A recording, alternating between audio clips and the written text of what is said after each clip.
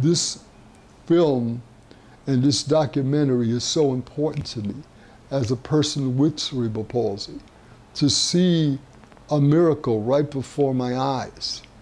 It would be like I'm a prisoner in a prison, and Greg is the one guy who decided to escape. And he found in Tamara a person who showed him the keys to the prison, right? And this film not only can open the minds of the general public, but I hope it also opens the minds of the medical public as to what can be done. It's based on trust.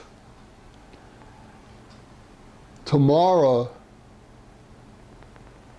showed Greg that he could trust. Trust.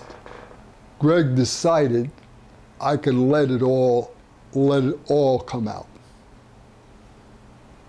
Because Tamara had the courage to say, here I stand, trust me. And he had the courage to say, I will.